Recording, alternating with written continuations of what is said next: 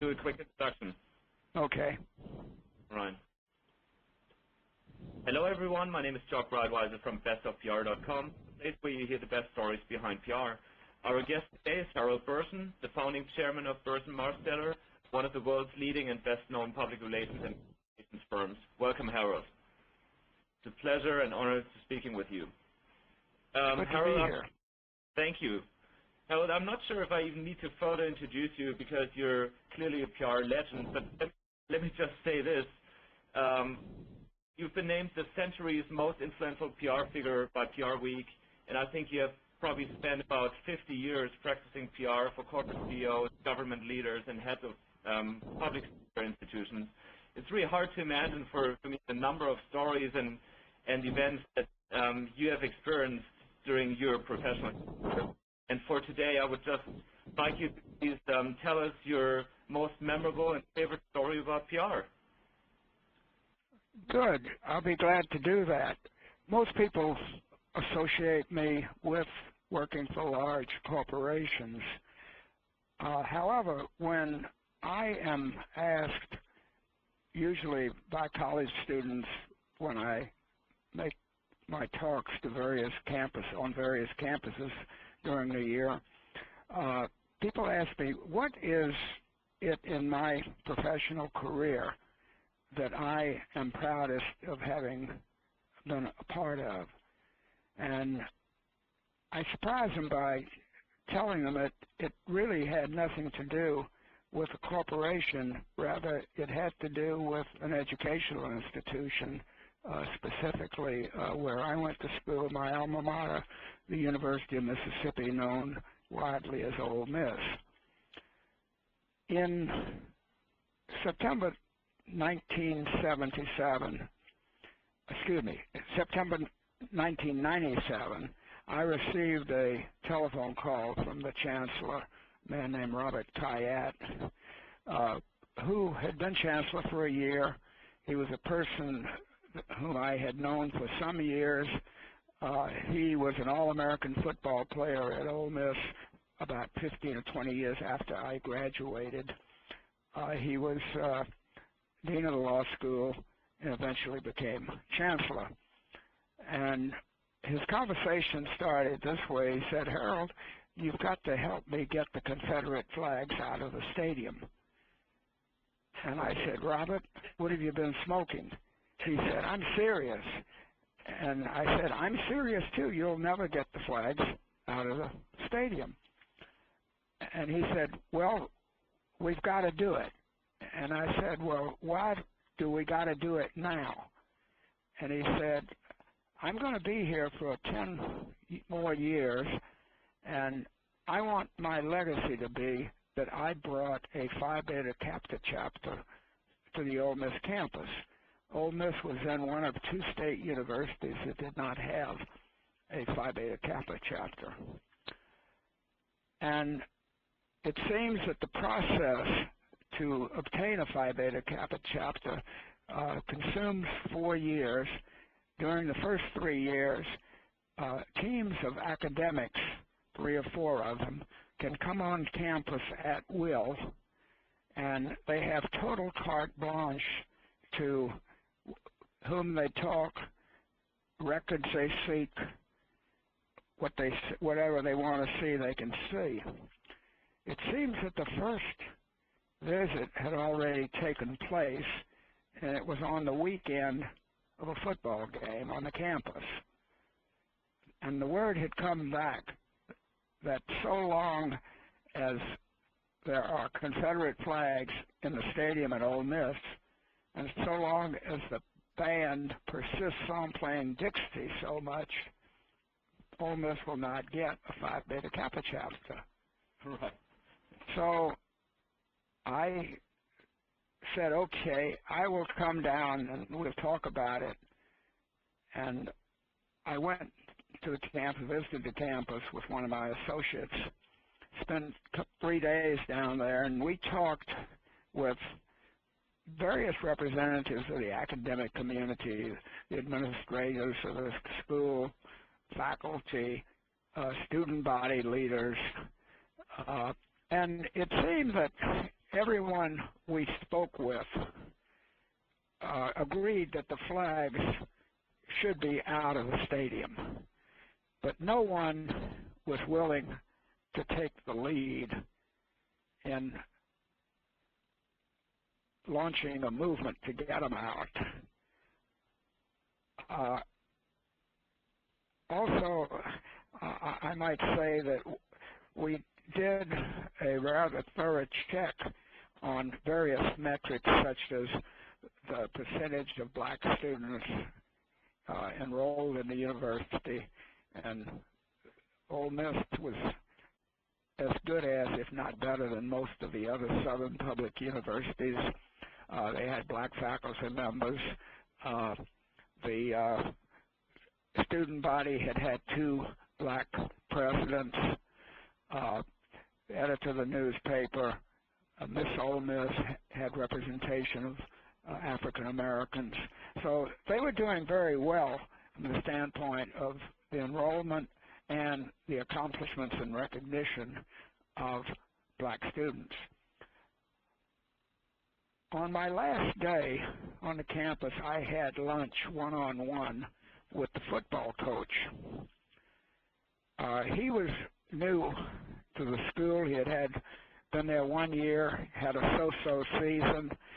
He did win his first 2 games when I met with him, and I asked him what his attitude was toward the flags.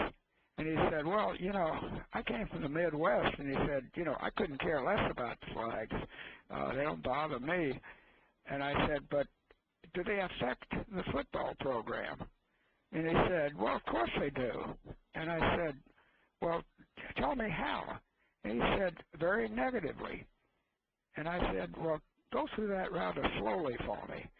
He said, we're just not recruiting the best athletes in the state of Mississippi. And I said, well, tell me about that. And he said, of course, we know who the best athletes are in the state, both football and basketball in high school. And at the start of the season, our recruiters go visit their parents' home and talk to the students. And parents are very delighted that their sons will be able to attend the state university.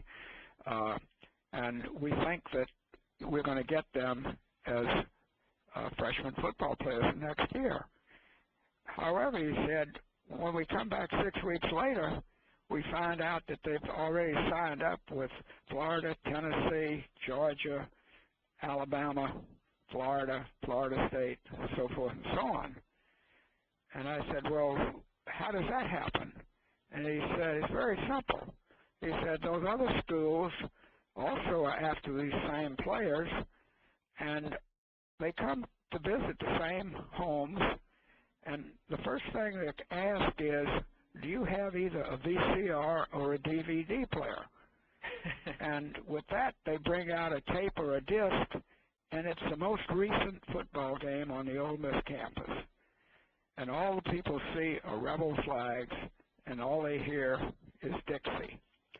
And they ask the question, do you want your son to grow up in that kind of an environment in his college years?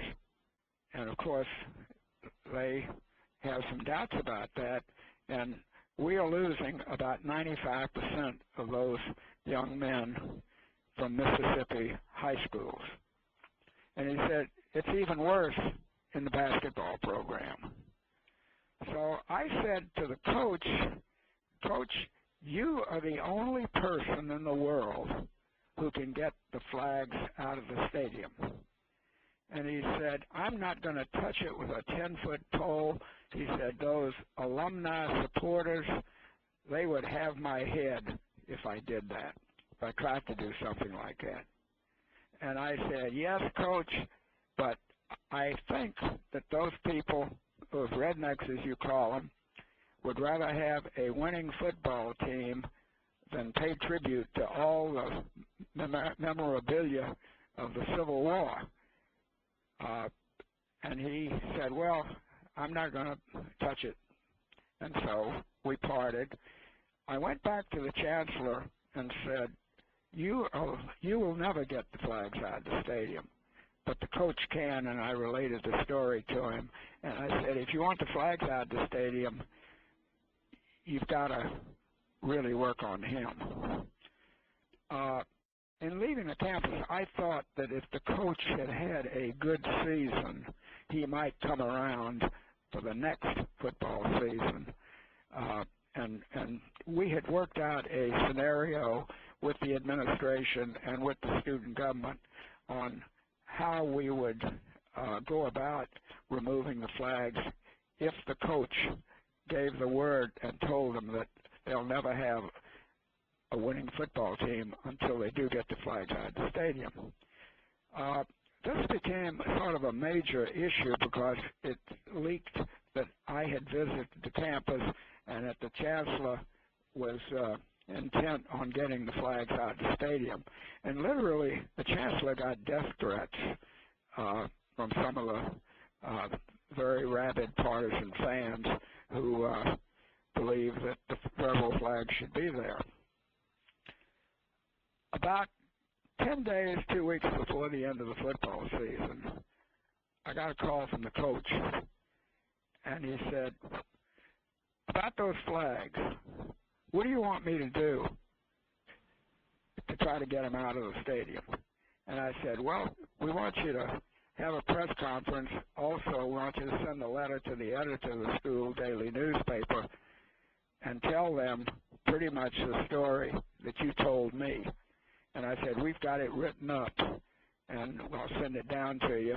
Also, if you're ready to cooperate with us, we'll send a couple of people down to coach you for a press conference. This was a Monday, and we scheduled a press conference for Thursday, in which he told the same story that he told me.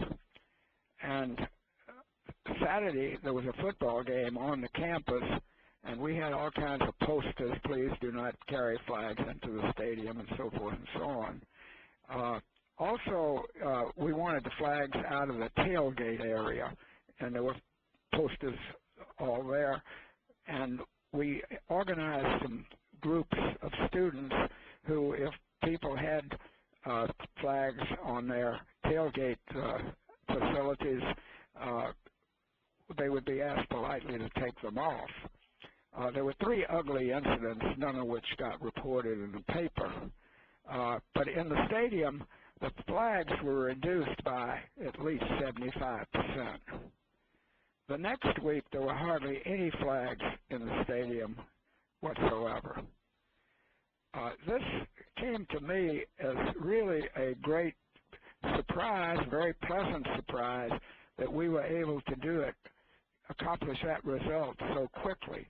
Because professionally, it was really the quickest reaction in changing people's attitudes on a very deep, serious issue that I had ever encountered. Here are people who had been steeped in Confederate memorabilia for more than 150 years, and they were willing to give them up if they could have a winning football team. The lesson that to be learned from that experience is if you have the right leverage or trade-off material and can use it deftly, you can gain almost any objective you want if it's a reasonable objective. And it's something that I thought would have taken years to do, but it was really accomplished over a single weekend. And that really is not only one of the outstanding public relations accomplishments in my career, but it's also, I think, the one that I'm proudest of. Wow, that's a great story, Harold. Thank you so much for sharing.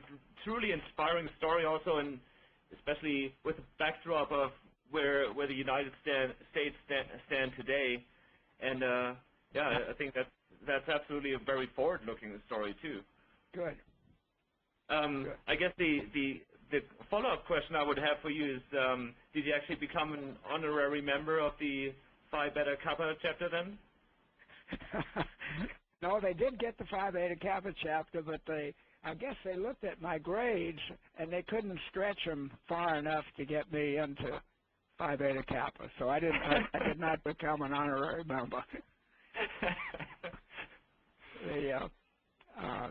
But it's really a proud moment. They did invite me to the installation ceremony, and of course I still have very good relationships with the university, and the chancellor is retiring at the end of this June.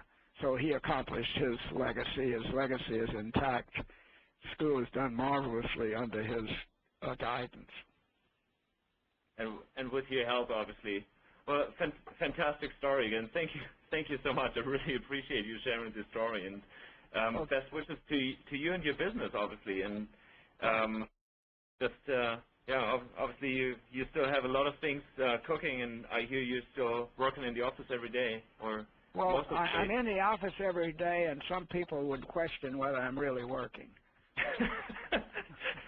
I doubt that's the case, that people would actually question that. Yeah. Thank you so much. But you're very welcome, and if you put that on a disc or something, I'd appreciate you sending me one. I absolutely will send you a copy of that file. Thank you. Okay, great. Thank you so much. Thank you very much. Bye. Thank you, Harold.